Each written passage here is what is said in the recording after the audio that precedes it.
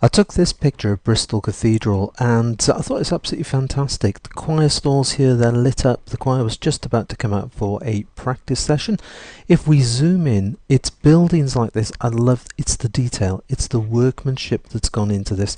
And just zooming around, just taking a look here, we got the organist, there's the choir master just having a quick chat. You know, it's the wonderful workmanship, it's the detail in all the carvery as well as in the stonework. Zooming out, using Command 0, Control 0 will put it fit on screen. What I thought we'd do is take a look at using Topaz Adjust and just seeing how we can bring a little bit more detail out of this picture and add to the colour as well. Right, to make a start, we're going to come across to the Layers panel. Using Command J or Control J will duplicate the background layer. Something I like to do when applying filters is to actually make the thing fully adjustable. In other words, once you apply a filter to it, using smart objects or smart filters will enable us to save it and then come back into it and make any changes. It's a great idea. So right click in, convert to smart object, that's what we're heading for, exactly the same as a smart filter. You can see it's now been applied. In fact, if we come to filter, you'll notice convert for smart filters grayed out because it's already there. Dropping down, we're going to go to Topaz Labs, Topaz Adjust 4. Clicking on this, just waiting for it to open. It's going to arrive any second now. In it comes, and it's just loading the generated presets for the thumbnails. And there it is.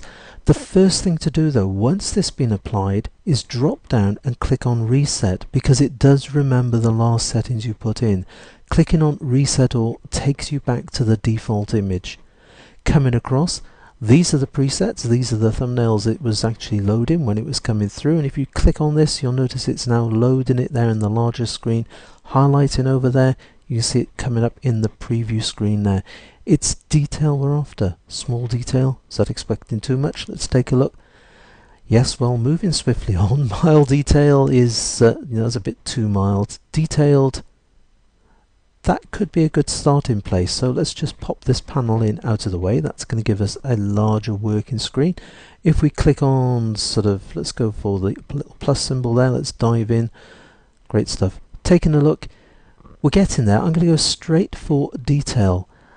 Heading in for detail, the first thing we need to do is make sure process detail independent of exposure. Make sure this is ticked. It's by default it is unticked. Make sure it's ticked. What this will allow us to do is set the detail, then we can come to the exposure, and the exposure, any settings we put in there are not going to override.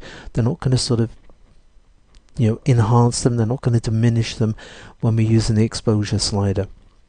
Right, detail, strength, let's take a look. I'm just going to drop this down because it is a little bit too much. Let's head for about 1.5, I think somewhere could be pretty good. Let's head there, take a look, there it is. Clicking down, that shows us the original, releasing it, that's a preview, that looks pretty good there. Taking a look at the boost, I'm going to take the boost up just a touch or two, just 1 or 2 points on that area. Liking that. Got a feeling I just want to reduce this a little bit more. Let's take it down to 1.4-ish there. It's always ish because you can never move these exactly. Yeah, I like that. We got the detail there. If we just click down, that's the original. Releasing it, bringing it through. You can see some nice detail coming through there. Threshold, yep, take a look at that. That's 0.15.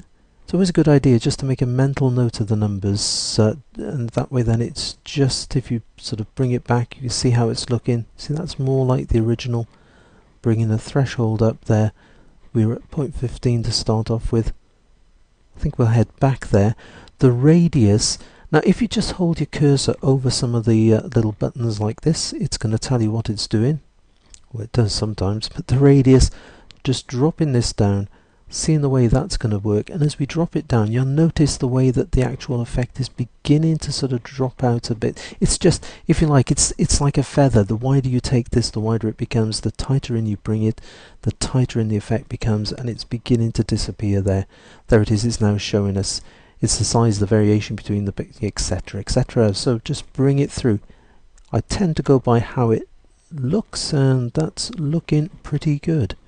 Right, moving on, sharpening, No, I'm not going to touch that. I'm going to leave that. I tend to sharpen at a finished image size, but I'm not going to do anything for sharpening because we have brought a fair bit of detail out. However, the exposure, clicking on fit, we go so we can see the entire picture.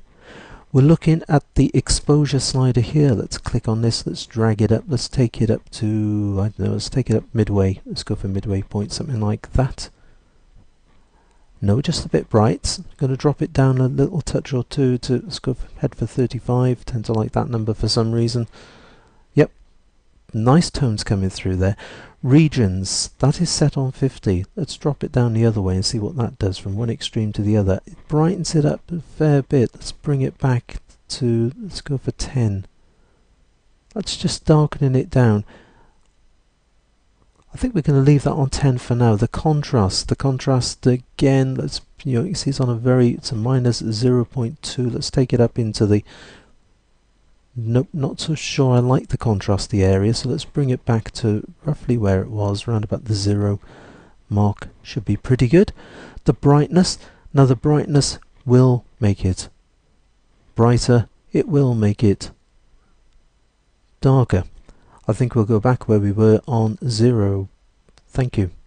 Right, now the highlights. The highlights, initially you think increasing this is going to increase the highlight, but it doesn't. It's, if you just take a look, where we've got the brighter areas here, for example, up in the top there in the roof, when you bring this through, it's going to darken that down slightly. So if you've blown the highlights, it's a great way of bringing these back. Come back when I'm speaking to you. We're going to bring this to a midway point, somewhere like 12 would be pretty good. Just taking a look. Yep, I like that. Just noticing if we drop it down, you can see the way it's bright around this area. Let's bring it back up to 8. It's that part of the building I'm looking at in particular. Like it. Shadows, bringing the shadow area up. This is going to brighten the picture up nicely. Perhaps just a little bit too much, so dropping it down. Liking that.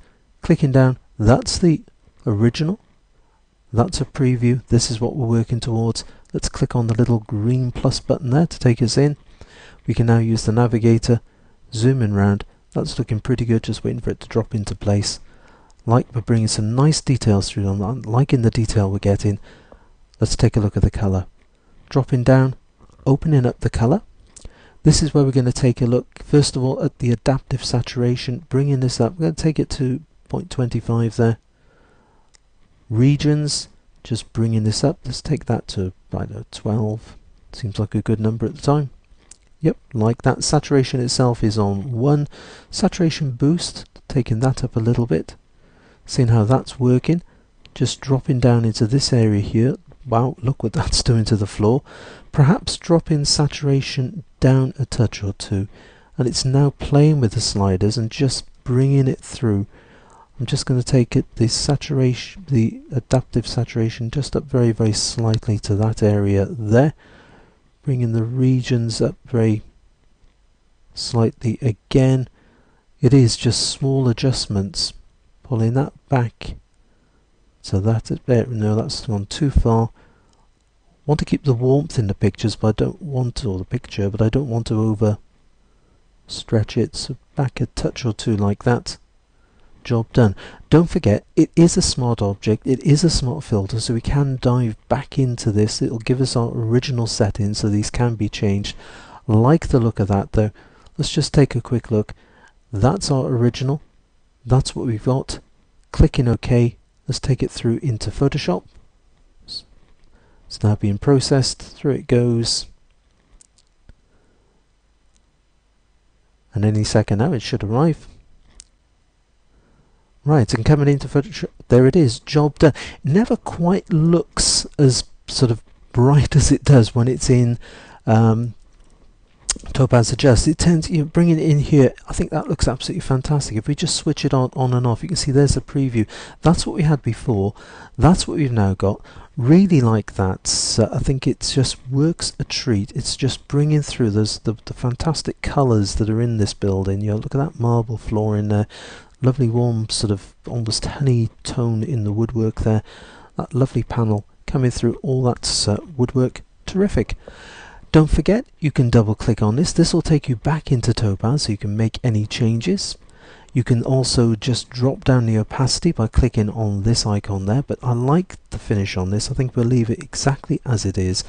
Just to finish off though, what I thought I'd do is just come in, and this is going to be the finished image. This will be the image you'll see below this video. It's going to be 1024 on the long side with a white stroke around it, playing this through like this, through it goes, dropping it down. Just a little bit too much there. That tends to be my default setting for the sharpening, but for this particular one, let's drop it down. It was originally a JPEG file to stay. Thank you. Don't you just love it when these sliders begin to get a mind of their own?